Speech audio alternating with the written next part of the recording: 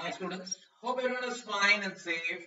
It gives me immense pleasure to welcome you all to my new video, and today's video is about another interesting topic in wireless sensor networks. We're going to see challenges and constraints in wireless sensor networks. This is one of the important questions in this particular unit, and this can be asked in 8 marks or 12 marks. So first we'll see what are the different challenges in wireless sensor networks, and then I'll explain each and every challenges one by one. Right. To start with, the important challenges of wireless sensor networks includes energy, self-management, wireless networking, decentralized management, design constraints, security challenges, and other challenges. Right. And we already know what is wireless sensor networks, what are the importance of wireless sensor networks, what are the applications of wireless sensor networks through previous videos. Okay.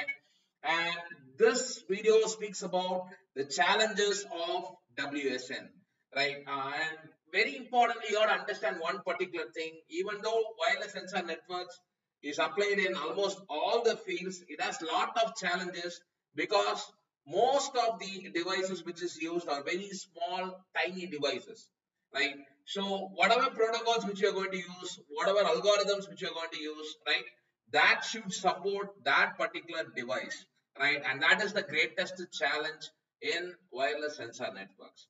And to start with, we will explain the first challenge, which is energy consumption, right? So energy consumption is the very vital challenge in wireless sensor networks, very important challenge in wireless sensor networks. That's because we all know that any particular sensor network that is created, right? Every sensor node will be a tiny node, right? And you have to understand that each and every node will have battery, or some in some cases you'll have some solar energy or something like that, right? So in many applications you will use only rechargeable batteries or non-rechargeable batteries, right? Where do you use rechargeable batteries? Say for example, depends upon the application, right? There will be an application where they will deploy sensor networks just to measure temperature, pressure, or some agriculture application, something like that, where we can able to recharge the battery, right? Because we will be able to access that particular wireless sensor nodes. But there are some areas where the sensor networks cannot be accessed after deployment. For example, battlefield, right? And for monitoring volcanoes like that, you'll not be able to go ahead and access the sensor networks which is already deployed. In that case, you will use only rechargeable batteries. And when you use rechargeable batteries for each and every sensor nodes, right? What is my rechargeable battery? So you cannot able to recharge the battery, right? So that sensor network will work until there is an energy in that particular battery, correct? So energy consumption plays a vital role because only if there is energy, the sensor network will work, correct? Right? And in that case, what will happen is each and every sensor network, the deployed sensor network, the lifetime of the sensor network will be mentioned as mission time. Mission time. What is mission time? Is nothing but the sensor network can able to work only until or unless there is charge in the battery.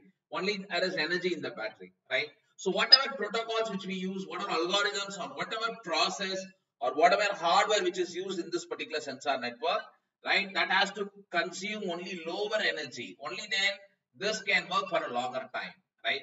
So this is the important challenge in wireless sensor network, right? And we say about this energy, normally in CMOS processes, the energy, it depends upon the switching energy and leakage energy, right? Where C total is the total capacitance and VDD is nothing but the supply voltage, and I leak is nothing but leakage current, and this is the time duration of computation, right? And mostly predominantly the processor energy is completely depend upon the switching energy. Maybe in future processors it will be depending upon, mostly depending upon the leakage energy, right? You know what is leakage energy? The amount of energy that is getting wasted, right? There are a lot of techniques that is evolved to consume, to reduce the leakage energy. That is, every sensor node can can able to switch off its radio, right? Whenever it is not transmitting any information or whenever it is not active, it can turn off itself so that it can preserve some energy, right? And there are some software techniques as well, which is called as dynamic voltage scaling, which will also reduce the energy consumption, right? And apart from it, the protocols which we use, that is also very, very important, right? That is, we know that MAC layer, medium access control. The MAC layer is the one which provides the sensor about the access to the wireless channel, right? It provides the access to the wireless channel, right? And during that access, it is very important that what protocols is preferred. There are different protocols like contention-based protocols and contention-free protocols. What is contention-based protocols, right? What is contention-based protocols in the sense there will be protocols, right? There will not be any rules and regulation. You know that you have different sensor nodes. You have different sensor nodes, right?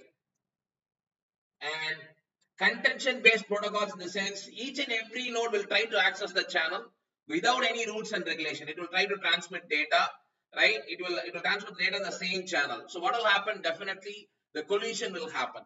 And because of collision, what will happen? Data loss can happen, and there will not be any successful transmission, right? And MAC protocol has to take care of this particular problem, where the MAC protocol is the one which has to provide a successful transmission, right? But in contention-based protocols, you have huge challenge. That's because there is no rules and regulations. So each and every sensor nodes will contend with itself and then try to transmit data. And what will happen is there will be a collision, and because of collision, what will happen? The sensor node has to recover from that particular collision, and then it has to retransmit that particular data.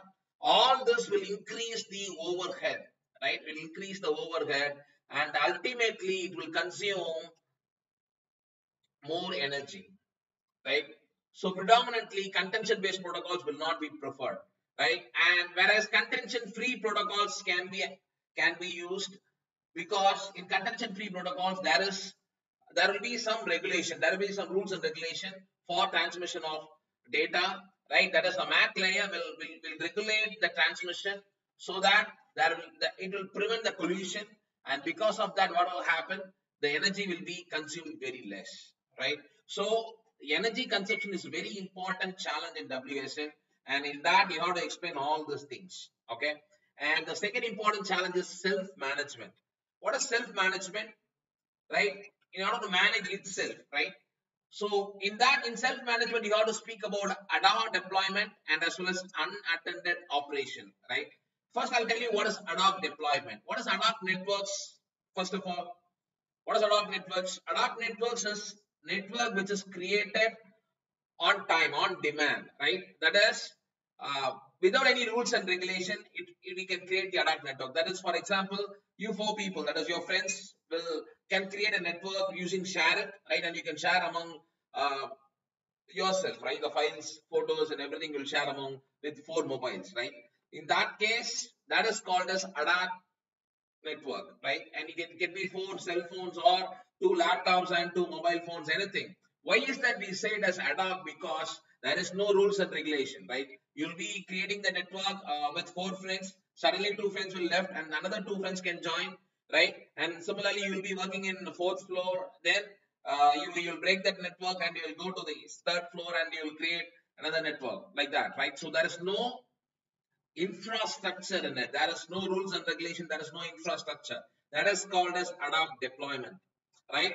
So even here in sensor networks, we can mostly in some applications, in many applications, ad hoc deployment plays a vital role. For example, in battle areas and in disaster areas, we will not be able to go ahead and deploy sensor networks manually, right? What we can do is in battlefield, the sensor networks are thrown from the aircraft. In disaster areas, the sensor nodes will be thrown from the aircraft. In that case, what are the challenges it will face, the sensor networks face? First thing, when you throw sensor networks from such heights, some sensor nodes will not be able to function, right? Some sensor nodes will be destroyed. right? For example, if you're going to throw 1,000 sensors, almost 200, 250 sensors will not be able to work. It can be more than that. Just for an example, I'm telling, right? So remaining you'll be having only 750 sensors. These 750 sensors must be self-managing sensors, right? What is self-managing? It has to recover from the fall, right? And then what it has to do, it has to create a network. It has to self-configure. It has to communicate with other nodes, right? It has to communicate with other nodes. It has to transfer the data. Everything has to be done by itself, right? That is very, very important, right? So this is very important challenge, and in depends upon the application. Self-management, ad hoc deployment is very, very important challenge in WSN. So whatever sensor networks which we create or sensor nodes, it should be able to manage selfly, right? That is, it should be able to adapt to the environment, to change its parameters. Everything has to be done by itself, right? And what is unattended operation? Similarly, the same example. I'm telling the same example. Unattended operation in the sense, right, that there will be areas where we will create a sensor network, right? We will deploy a sensor network, and after that, we will not be able to go and access. We can just get the information from the sensor network. As I said, battlefield, in military applications, in disaster areas, right? We will not be able to go ahead and check what is happening exactly, right? We can get the data from that, right? And only up to the mission time, only until there is energy, we can able to get that information, correct? And as I said, it has to function in an autonomous fashion. Autonomous fashion, it has to self-configure, it has to adapt by itself, all those things, as I said, right? And if you say self-management, it has to undergo all these things. It has to satisfy all these things: self-managing, self-organization, self-optimization, self-protection, and self-healing, right? What is self-managing? As I said, as soon as it gets dropped, right, it has to recover from the drop, right? And then what it has to do, it has to configure itself, right? It has to create a network, it has to communicate with the neighbors, all those things, right? That is self-managing, right? And what is self-organization? It's not about managing, organizing itself. That is what it has to do. It has to organize its configuration parameters. It has to change the parameters. For example, it should be able to analyze the transmission power that is required to connect with the other device, to other nodes, something like that, right? So it has to configure its own parameters, self-organizing. And what is self-optimization? It has to optimize its own resources, right? Whatever resource it has, the energy, right? Whatever it has to optimize it according to the situation, according to the environment. And self-protection, definitely you will have a lot of threats. That is, in battlefield, you have attackers, intruders, and all those things, correct? Right. So that sensor network should be capable of self-protecting from these threats, right? And another important thing is not about only protection. Even if there is any destruction happen, it has to self-heal itself and it should start functioning, right? So this is about self-management. This is an important challenge in WSN, right? Thank you, students. Thank you for watching. கண்டிப்பாக இந்த video உங்களுக்கு எல்லாருக்கும் ரொம்ப யூஸ்ஃபுல்லாக இருக்கும்னு நம்புகிறேன். Subscribe Passionate Professor and keep learning. Thank you very much.